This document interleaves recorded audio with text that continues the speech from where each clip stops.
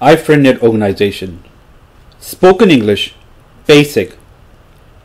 Building communities by sharing knowledge.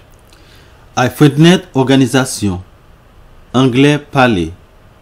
Bâti communauté nan partager connaissance. Lesson 5. Part 1. Pronouns.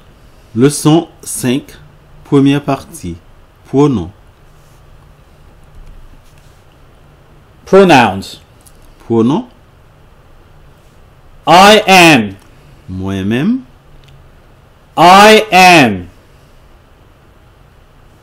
You are. Ou même. You are. They are. Yo même. We are. Nous-mêmes. He. Là on parler de un garçon. She. Là on parler de une fille. It. Là on parler de une chose. So let's repeat it together. On répète ensemble. I am. You are. They are. We are. He. She. It.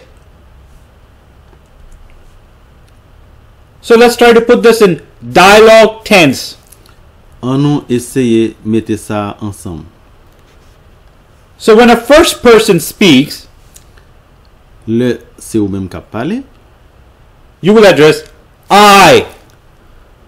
And where there's more than one person, you will address we. Laissez ou même qui parler ou même pour compte ou dit I. Laissez ou même avec l'autre monde qui parler ensemble ou dit oui. For example, I am Lenji. Par exemple, moi c'est lundi.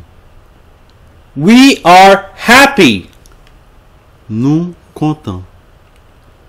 See how we say it's the first person. Nobody else. We're talking about us. Pas gen quel autre monde qui parler.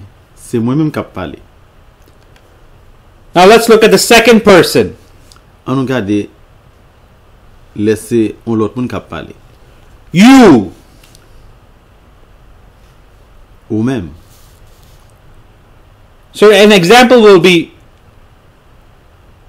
you are beautiful.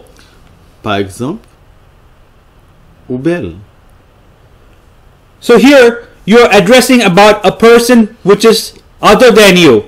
So it is you are beautiful. Ou parler de yon l'autre monde qui pas ou même. Ou dit you are beautiful. Now let's look at the third person. On regarde yon troisième monde. For a boy or a man, you will address as he. Pour yon garçon qui a un grand monde ou bien un petit monde ou adresser li ou dit he. For a girl or a woman, you will address as she.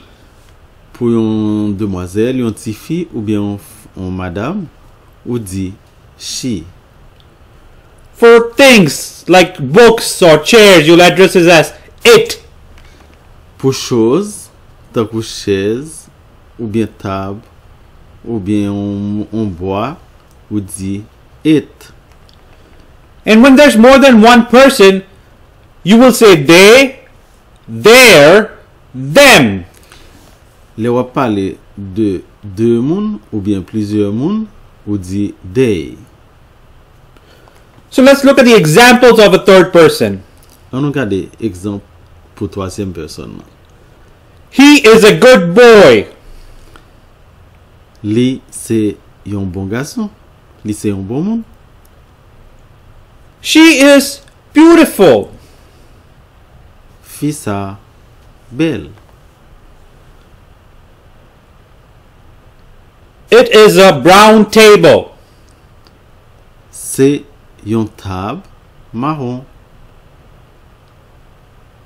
They are singing. Yap chanté. Yo ap chanté. This is their book.